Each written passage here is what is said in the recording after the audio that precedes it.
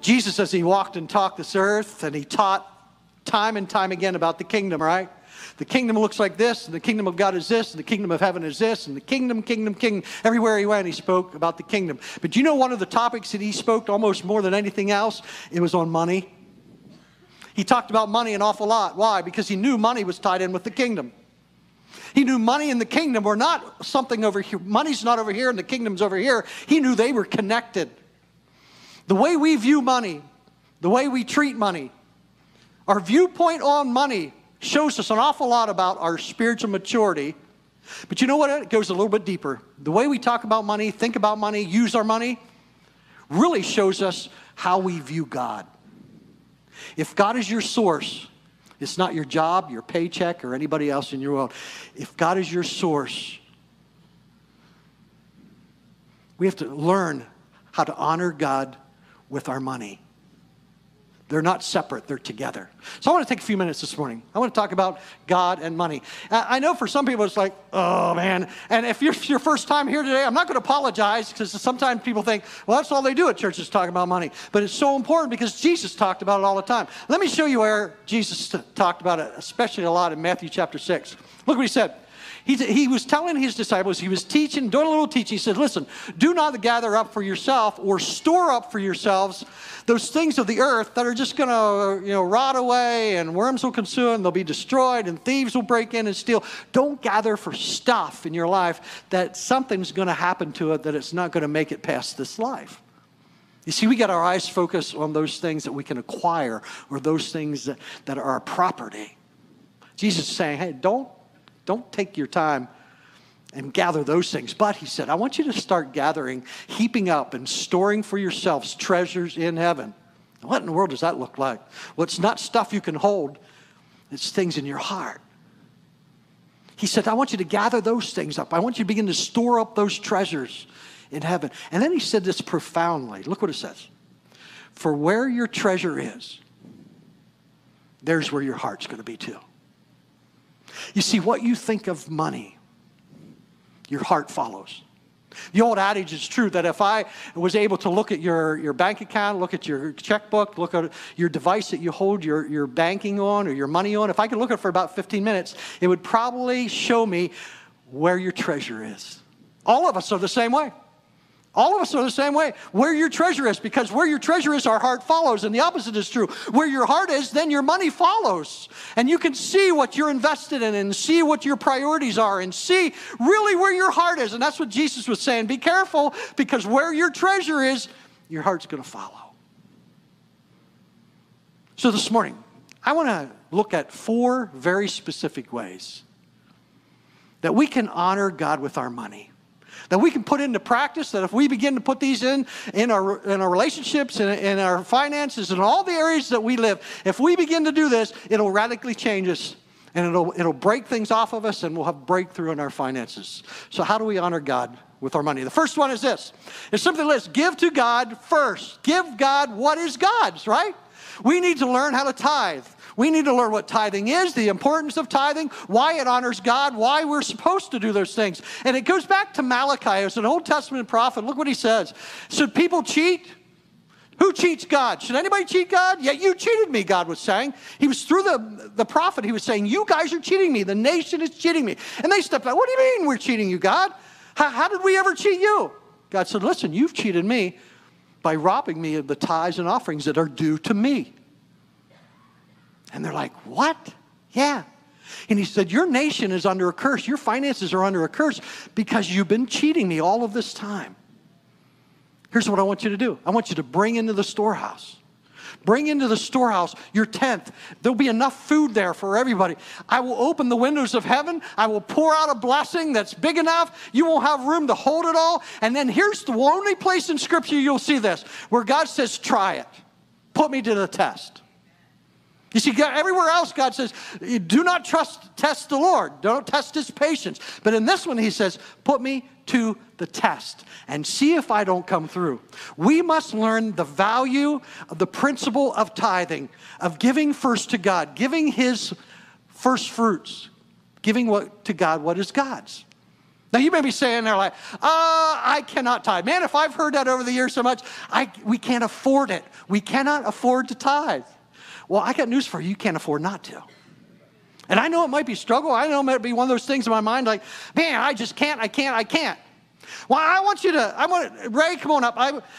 Some of you know Ray. He's been here for many, many years. And Ray is the type of guy who was there at that time.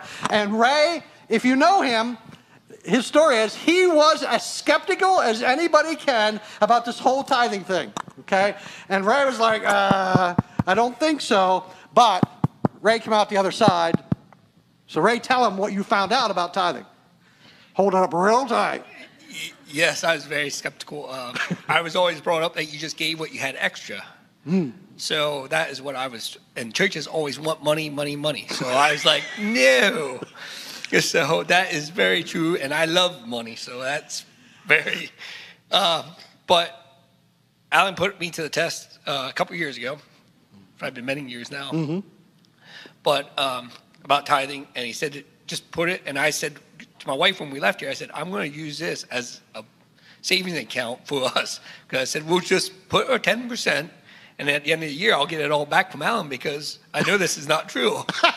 What I did was I challenged, and I'll do it again today at the end. I said, listen, if you tithe for 3 months, I made it longer.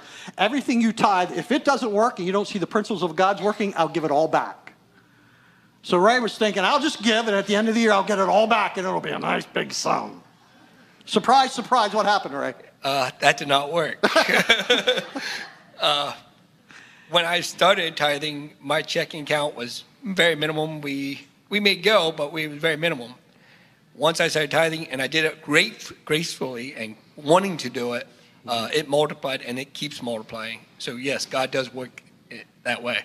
Good. It's that simple. If you think you can't afford it, you think you won't, can't, don't, shouldn't, don't know how, Ray's a perfect example. He was as skeptical as anybody could be. He came to me and said he was. He said, this doesn't work. And if you're in that same boat, you say, we can't. It won't matter. It won't. Listen, if you begin to do it God's way, it's all about obedience. Really, it is. It's not about giving you church. Listen, does God need your money? God doesn't need your money. So why does he ask us to participate? Why does he ask us to partner with him? Because he knows it's about your heart. He knows it's about a heart issue. If you're not willing to give him 10%, then you have to look at your heart. Where's your heart? Because your heart will always follow your treasure. And Ray found that out. That God is trustworthy. And he put him to the test. And he came through. First area we need to start this year. Give God your tithe. And if you're sitting there going like, it's going to be a challenge. I told you, you'll be challenged. But go there and you'll see God come through. Second area is not just the tithing area, but this. Pay your bills. Woo! Isn't that something special? I mean, but a lot of people struggle with this. Pay your bills. You know what paying your bills is? It's saying that you are trustworthy. It's saying that you're able to handle even the small things. It's saying that you have integrity. It's saying that as a God person, a follower of Jesus, that you're somebody who can be trusted. Pay your bills. Romans 13, look what it says. Give to everyone what you owe them. Let's read that together because that's important. You ready? Give. Well, yeah, some of you are like, I don't like that. I'm not telling you if you like it or not. There it says it. God says what? Give to everyone what you owe them. Pay your bills. Now, here's the next part that gets us, right? Look at that next line. Isn't that great? We're coming up to tax season. Pay your taxes. Woo! We should be excited about it. Why? Because God says so. He's not trying. Listen, if you have the mindset God is always trying to take from you or always trying to rob you of your joy and always trying to take things away from you, you've got it backwards. He is a giver. That's who God is at his heart. For God so loved the world that he what? He gave. It's his heart to give. He wants to give you an abundant life. But it starts with your money. If you can get your money right, a lot of other things will happen. A lot of other things will flow out of that because where your treasure is, your heart follows. Look what it says, pay your taxes. And here's the part that I really want to hammer on because I've been guilty of this and I'm changing, I'm different. Have you ever walked into a place to pay a government fee? Have you ever gone into a courthouse? Okay, you had to buy a permit, you had to build a sign permit, or you had to have a land permit, or you were getting married, you had to pay a fee. And everywhere you go, there's these darn fees. Well, guess what? Those people that stand behind those counters, do you know what they hear every single day? Grumping and complaining and fussing and moaning. And the body of Christ, the people of Jesus, should not be that way. Look what it says. Pay your taxes and government fees to those who collect them. I want you to do something. The next time you have to go in to get a fee, the next time you have to go in to get a permit to build something, the next time you want to put a sign up and you have to go in, I want you to go in with a big old smile and say, man, here's my money. I love to give it to you. Not out of some fakeness, but exactly what this says. Look, and give respect and honor to those who are in authority. That person behind the counter is in authority. We're supposed to honor and respect them, not grumble and complain because they're taking your money. Now, see, we got it backwards. See, your treasure, your heart, it all flows, and if you don't have it in the right way, and if it's not flowing the right way, you will get angry when you have to pay all these fees. Now, I don't like to just pay things just for the sake of paying them. But pay your bills. Pay your bills. Owe nothing to anyone except your obligation of love. Take a look at this next scripture. It goes along with this. Luke 16. I love this because Jesus, again, is bringing it. Treasure, money, treasure. Look what he says. He who is faithful in a little thing is faithful also in much. If you're faithful with the little things that he's assigned to you right now and giving you opportunity and responsibility for right now, if you're faithful in that, he'll increase it. But look what it also says. If you're not faithful with the small things, he's not going to give you the big things. Therefore, if you've not been faithful with the unrighteous things, the way you treat your money, how will he give you the true riches? See, how do you handle your money? We think money's over here. And the kingdom's over here, and they never connect. Oh, they're connected. How you handle your money shows you really your heart. And if you're faithful with the money that he's given you now, down the road, years from now, he may entrust you with greater riches. I'm not saying you'll be a millionaire. I'm just saying there'll be even greater riches that he is waiting for you. Tithing. Pay your bills. Number 3, there's also something we need to do. And here's something that's hard for somebody, and I want us to say it together. Are you ready? Live off the rest. Why is this something that's so hard? Or why is this something that we even have to talk about? Here's a statistic I read this week that blew me out of the water. Did you know that 17% of all the families in America spend more than they bring in on a regular basis? Now, 17% to you may not be a big number, but it is if you're sitting out there and you're one of the 17%. 17%. And that's all across the board, but you don't think there's followers of Jesus in that? Of course there are. That should not be. We have to learn to live off the rest. Hebrews 13 says this, what? Don't love money. Ray was standing up here saying, I love money. That was who Ray was. That was his truth. He was truth. But he found out that money is not something to love necessarily. It's something to be used. It's a tool. And God can use it for his kingdom. Don't love money. Be satisfied with what you have. Live off the rest. How many of you, when you get a raise, you spend more? If God has blessed you with a raise, why can't you live off what you've been living off of for however long and take that and pay your bills or save something or something you want down the road that you can pay for cash or a new car for cash or if you need to go on vacation? Those things are okay, but why do we increase our spending when we increase our income? Be content with what you have. I love how God puts it. Look, he's talking about money, and then what does he bring in the end? God then says, I'll never fail you. I'll never abandon you. That seems like a whole separate issue, doesn't it? But it's not. They're connected.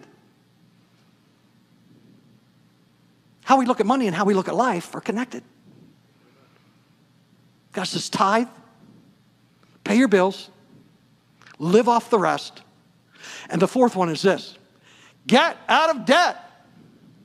Now, I know for a lot of people, you're like, yeah. And sometimes we have debt. Listen, I cringe sometimes because we have debt here at the church. We have debt, and you know what? Over the years, we've We've lost people who have come and said, you have debt. I can't be a part of that church because God says we don't have any debt. I'm like, I can't pay the debt. It's not my responsibility to pay the debt. Oh, it's God's. Now, maybe I get into it. I don't know. But God provided us a building, and we had to get a mortgage, and we did those things. But as part of God honoring and being part of money, we have to learn how to get out of debt. We have to make it a goal. Proverbs 22 says this, just as the rich rule over the poor, the borrower is servant to the lender. Now, I bet you most of us know this experience. You go into a bank, right, and you sit down across from somebody and you say, I need money for a house, or I need money for a car, or I need money to reduce something. And so they get the papers out and you sign your name, right? Well, guess what? They're going to get their money, right? That's what it's saying. The borrower, us, you, me, is servant to the lender because they have a commitment and they're going to get theirs. And sometimes at the expense of that, we've done a lot of crazy things and we stop giving to God. Oh, I can't. I have to pay my mortgage. Well, maybe the mortgage is too big, or maybe the car payment's too big, or maybe the truck payment's too big, and maybe it's time to really take a look at priorities and how do we do away with that so we can honor God and so we can pay our bills. And that's the hard part of God and money and honoring God with our money. If we're in over our head, then it's time to look at what can we get rid of in order to meet our obligations, in order to do it God's way. Tithing, paying our bills, getting out of debt. It's part of who God is, part of He wants with us. If you're going to be a follower of Jesus, then we have to learn to do it His way. We have to work toward this goal. Autumn, you can come. I want to finish with this. You know what it really is about? It's not about talking about money so much, and it's not about, oh, here we are going over this whole thing again. You know what it's really about? It's about obedience. Think about it. Jesus said, if you love me, you'll what? Obey me. That's what He said. If you love me, you'll obey me. So now when it comes to the area of money, He says, I want you to honor me by giving me your tithes, 10%. You get to live off 90. Pretty good deal. But if we can't even do that, isn't that a lack of obedience? And then it really goes down to, does it show us our love for Jesus when he's asking this from us? It's a matter of obedience. And we've said it before, God doesn't need your money. But He's asking you to participate in that. And one more thing, I just want, before we do this last song. Some of you, and I know it's true, and this is where you're at, and you have to wrestle with it, with you and God. Some of you are like Ray used to be, you'd give a little bit, right? Yeah, every now and then you give it a little bit. Your income goes up, but you keep it the same. Or here's the better trick, and we've seen this over the years. It's like last week, we lost a Sunday here, and some people think, well, that's just a free Sunday. Right? Have you ever been there? Oh, I get to keep my tithe this week. Yay, there was no church. Is that being obedient? So I really want to challenge you. If you're sitting here and you haven't been a giver, you don't know how to give, what to give, start with 10%. Don't let that limit you. Go 15, 20. Go for it. Give 90 and live off 10. Yay. Some of you are like, now he's really flipped, okay? It's okay. Be obedient to what God is telling you. Why? Because you can never outgive God. You can't.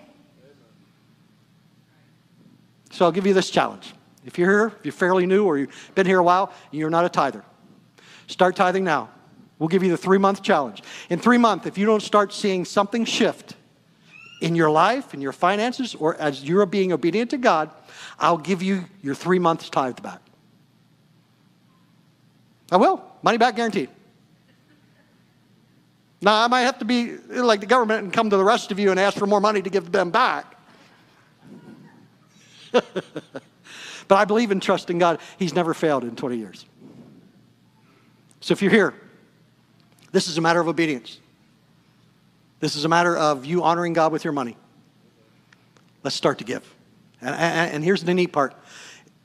And I've seen it, I've heard it, and I know it's true, not just this church, other churches, most churches, that the percentage of people who actually tithe within the churches is very low. It's true. And I'll confess to you, and I have never, in 20 years, I've never looked at anybody's giving. I don't know what you give. I've never looked at what you give. I don't want to look what you give. I don't go and say, oh, Dan, he doesn't give very, oh, what does Dan give? Oh, and then have a conversation. Dan, you're not giving very much. It's you and God, and it's about immediate obedience. It's about being faithful to him and watching him work out in your life. And maybe you'll discover some of the other areas of your life that aren't kind of flowing right. If you get the giving part right, he can trust you with some of these other things, and you'll see a flow. All right? So guess what we're going to do next? We're going to give. You should be clapping now. And you know what? You know why we have, for those that are fairly new, why we have the baskets over here and why we make you get up and give? Because you know what? I think giving is every bit as much part of worship. Worship is giving. Giving is worship. So is praying. It's all wrapped. There's not giving over here and worship more spiritual over here. It's all part of the same heart. You say, well, I'm a worshiper. Woo! I'm a prayer. Woo! Oh, I don't give. I can't. Huh? Doesn't make sense. So here's what we're going to do. We're going to open up, okay, as we do this last song, we're opening up our baskets, okay? And please don't have a stampede. Give people room and space as you're bringing your tithes, okay? And some of you may going to have to catch up for the last couple weeks or months. You haven't been tithing, okay? We'll take credit card. We'll do whatever we need to do. We don't want you to go in debt, though. So you come and give. Be faithful. Ask God to bless it and to multiply it. And then ask God to bless you, because he will. Trust him. Test him. See if he'll do it. Okay? So stand to your feet. Get your money out. And run to the baskets.